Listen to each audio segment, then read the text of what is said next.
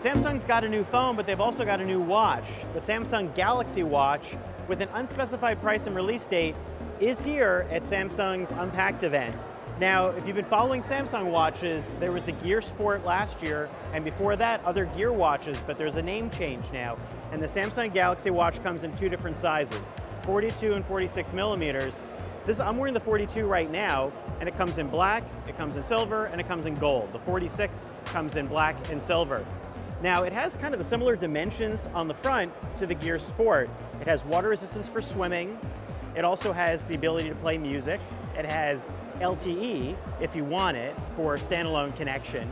And the battery life is supposed to be improved up to several days on a charge through a combination of better battery and a more optimized processor. Samsung is already partnering with Spotify, and it's back on this watch, and it's also on the Samsung Galaxy Home speaker, and the idea is to integrate that through the phone and have it all work seamlessly.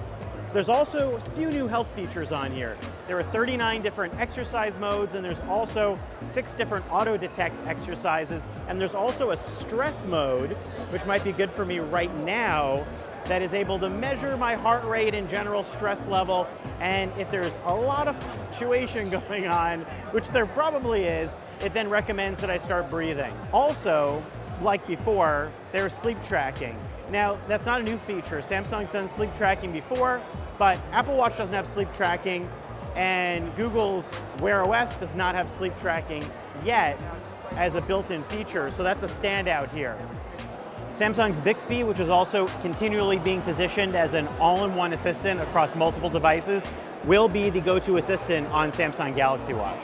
As always, there's a rotating bezel on top. This has been Samsung's most unique quality on its watches, and the watch has a nice clean design with easily replaceable watch straps.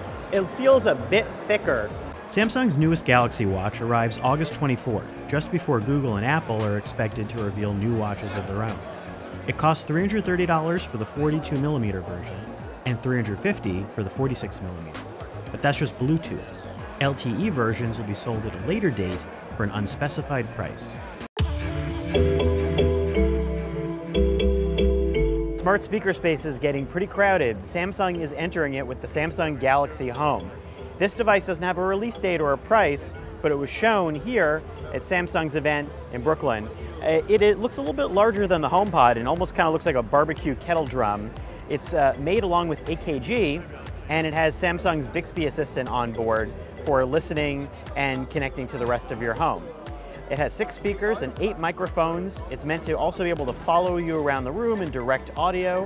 It has Dolby Atmos, and it's going to be competing against Apple HomePod, Google smart speakers, everything from Alexa and Google Home, and just this growing field of speakers. Samsung's will also have Spotify, which is a partner service that also works, of course, on the Note 9, but also on Samsung Galaxy Watch.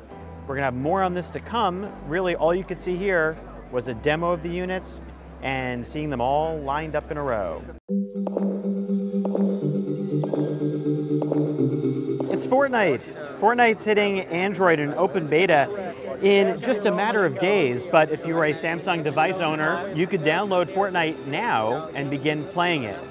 And here it is on the Samsung Galaxy Note 9 if you're curious. I'm skydiving, and by the way, I'm absolutely terrible at Fortnite. But a lot of other people might be better than me. It's been available on iOS for a while. Android owners are going to get their hands on it.